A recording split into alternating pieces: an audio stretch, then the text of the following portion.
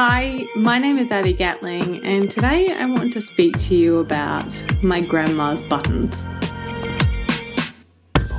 Now, this may be very confusing for you because this is Creativity Uncovered, a podcast where I uncover how everyday people find inspiration, get inventive, and open their imagination. And generally, I am interviewing a guest and exploring how others find creative solutions at home, work, play, and everything in between. But my goal for this podcast is to share with you a whole suite of tried and tested ways to summon creativity. And for me, my grandma's buttons is how I do that. One of my favorite things in the world are this little packet of buttons. There are big ones and small ones and metal ones and plastic ones and all different shapes and all different sizes and all different textures. And for most people, this will just be a nice little packet of buttons. However, for me, it's not just a packet of buttons. It means so much to me.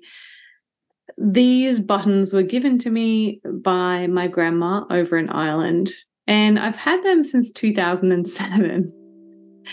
And since then, I have used some from the packet, I've added some back in, I've shared them with family and friends, and sometimes I just get them out and just look at them. And it's not like there's anything particularly special about this collection of buttons, except for the fact that my grandmother gave them to me. And now that she's passed, they are one of the very few things that I physically have that when I look at them, I can instantly recall a wonderful, wonderful memory with her. And the reason why I am talking about my grandma's buttons today is because recently, I have been thinking about the effect of others on me in terms of my creativity and encouraging my nature to be curious. And there are several people in my life who have contributed to that. My grandma in particular, she kickstarted and she encouraged quite a lot of my loves. And I still hold those activities close to me, and they're so dear to me even today. The first one was cooking. I love cooking now. And the second is the idea that you can fix your clothes instead of just throwing them away. You can customize your clothes. You can be thrifty with your clothes. You can be resourceful and autonomous and really make a mark and make a statement with your clothes. But mostly, one of the things I remember about my grandma, it was that she always sort of encouraged me to try something new and to persist with that thing, even when it wasn't really going so well. She encouraged me to think bigger than what I was just doing just then and to think of other applications where I could apply this learning. And so in 2007, I went over from here in Australia, I went over to stay with my grandma for about a month. And it was just me and her in her little cottage in Fermoy in County Cork. And at that time, I was trying to heal a broken heart. And I was just spending some really good quality time enjoying the company of my grandma. I absolutely loved that time together. She was telling me the stories of her life, which I'd never heard before. And we were just kind of pottering around her house and then we're doing the tour of duty, visiting aunties and uncles and cousins and you name it. And I just learned so much just incidentally through hanging out with her during that time. And one specific time that sticks out to me was when I bought this coat. I was hideously unprepared for how cold it was going to be in Ireland when I went over from sunny Queensland, Australia, all the way over to Ireland in the middle of winter. So pretty much as soon as I touched down in Dublin, which is where I landed, and I was staying with my sister, Annie, I had to go out and I bought a coat. I didn't have much money, so I bought a cheap coat. And being a very cheap coat, as soon as I got home, about 3 of the buttons fell off, just like immediately. And between that time and going down to Cork, I was just kind of making do without these buttons on. It was very drafty, I tell you.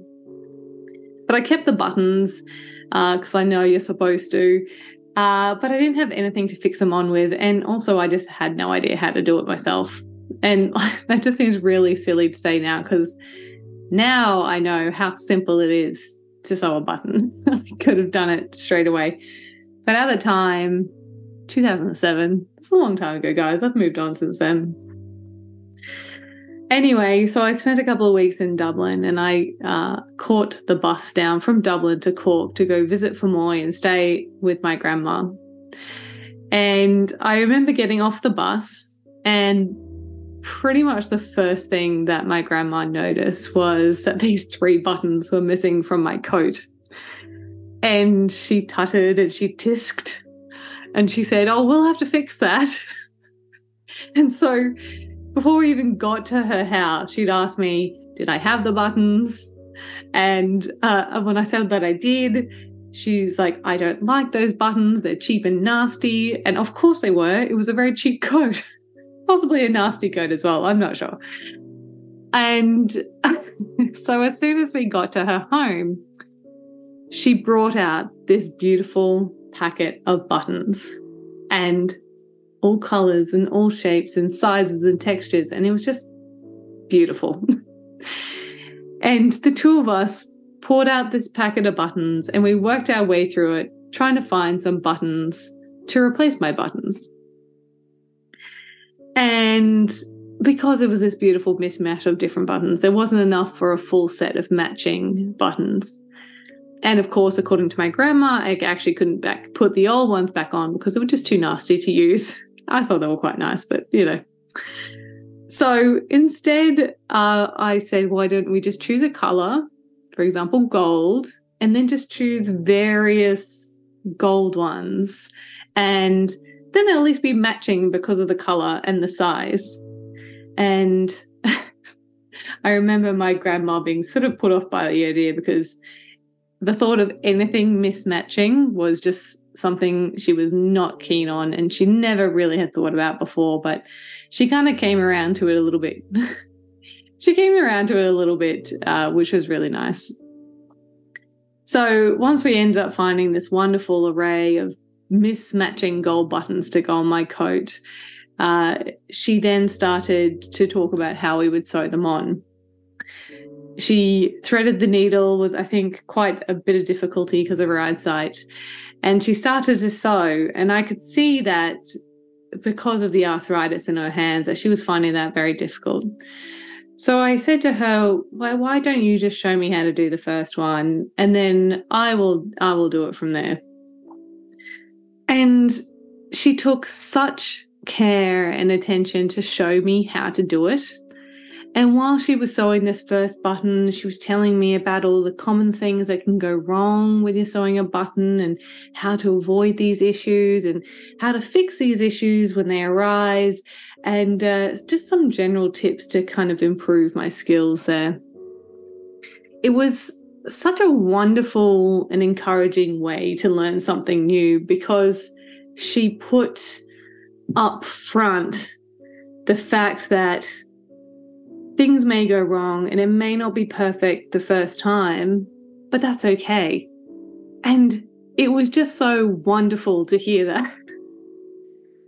So I watched her do the first one and then I sewed the rest on myself. And they stayed on for a long time until I came back to Australia, and many years later, after sitting in my closet because it is just not cold enough to wear coats here in Queensland, after quite a few years, silverfish came and ate it in my closet, and I was really sad about that. But taking from what I learned from my time with my grandma, instead of throwing out the whole coat, I cut off the buttons and I added them to my little collection. And then I cut some squares of fabric from the material that was still okay and not silverfish eaten. And I put that into my sewing kit. And then I saved whatever else I could from the coat before ultimately putting the rest in the bin. And you may have just picked up there that I now had a sewing kit. By this stage, I had a sewing kit. And in fact, that was one of the first things I did when I went home after that trip to Ireland, was to put together a little sewing kit with my packet of buttons from my grandma in pride of place. You know, I always saw my mother had a sewing kit, and it was so similar to my grandmother's sewing kit in an old packet of biscuits, you know, the tins, the round tins. And I kind of just always thought that having a sewing kit was just something resourceful that you had to do in the old days, or like my grandma had to, or you had to because you had 8 kids like my mother had to. And, you know, maybe not a huge amount of money growing up, so you had to be resourceful and fix your clothes. But, you know, I often wonder, thinking about my mother's sewing kit, like, where does she learn to sew buttons? And did she learn how to sew the same way that I did from her mother, my grandmother? And I often reflect now that now I can do all this stuff for fun, not out of necessity, not out of resourcefulness or, you know, forced resourcefulness, I suppose. It's a really wonderful skill to have, to be able to mend your clothes, and I'm so grateful for having learned it.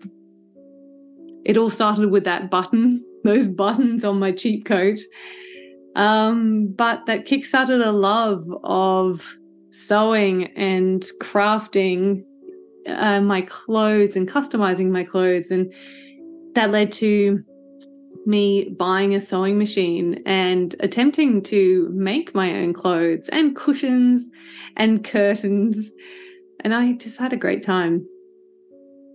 I've just been so busy in the last however many years that I haven't done it in a long time. Of course, I've sewn buttons on because you have to these days, and I fixed a few holes in my clothes, but I actually haven't created anything new for quite some time. Until recently, you know, I've recently moved house, and unpacking the boxes, I found my sewing machine and I found the packet of buttons. And so it's been making me think about that and think about that time a lot. And this leads me to think about the influence that my grandmother had on me in terms of loving the creative skill to be able to fix, mend, and create your own clothes. And I wonder whether I will have such an influence on someone else. Not maybe about sewing, but perhaps with my cooking or my art or my gardening or even just my problem solving. I really hope that I have the opportunity to share my interests and skills with someone else and perhaps kickstart their love for a creative act that they then can learn and develop and pass down to another person. I love the idea of passing skills from generation to generation, from person to person. And I hope it doesn't die out, that personal approach doesn't die out because we now have so much more money than we've ever had before, and we don't have to be as resourceful. Or perhaps because there's so much information out there, you literally could just Google it and get on YouTube and learn how to do it. just by yourself without that personal approach.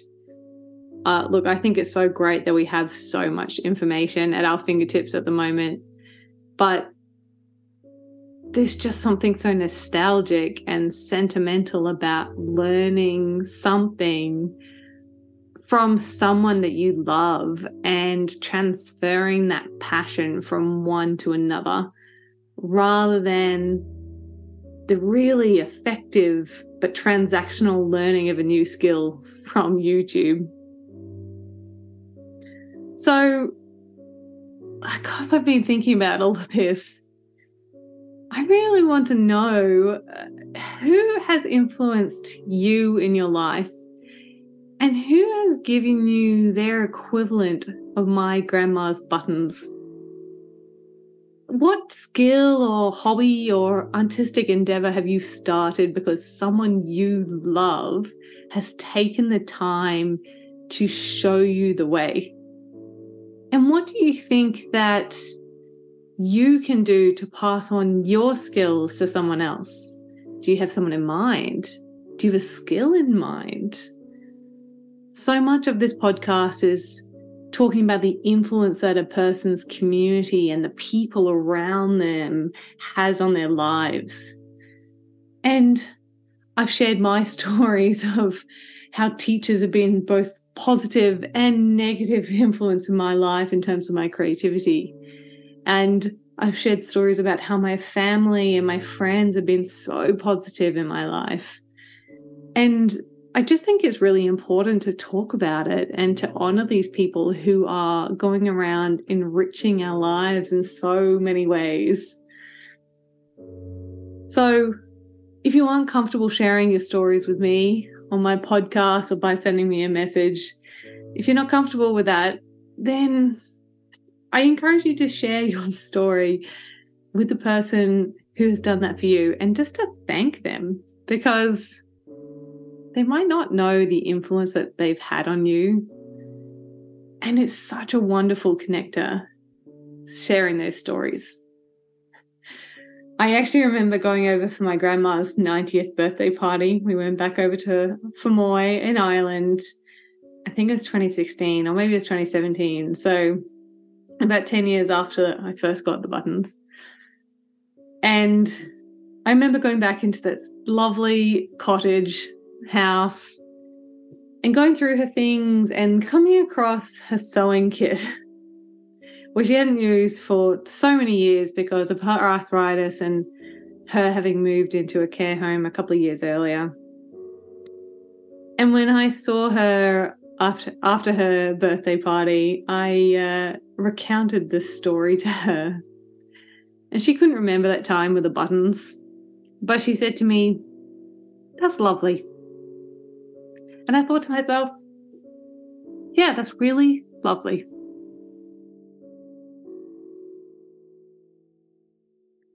So, quick quiet break there, but that's fine. RIP Grandma, love you, mate. But I want to say thank you to everyone for tuning into Creativity Uncovered today. I really hope that this episode has inspired you to consider what you've learned from others and what you can do to help other people in their journey. And as always, I really hope that it helps you summon creativity the next time that you need it.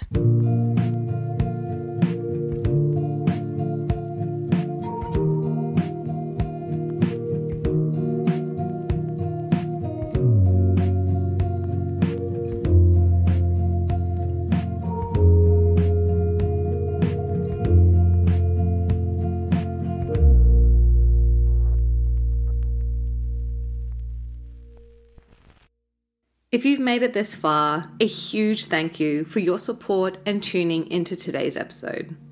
Creativity Uncovered has been lovingly recorded on the land of the Cubby Cubby people, and we pay our respect to elders past, present, and emerging. This podcast has been produced by my amazing team here at Crisp Communications, and the music you just heard was composed by James Gatling. If you liked this episode, please do share it around and help us on our mission to unlock more creativity in this world. You can also hit subscribe so you don't miss out on any new episode releases.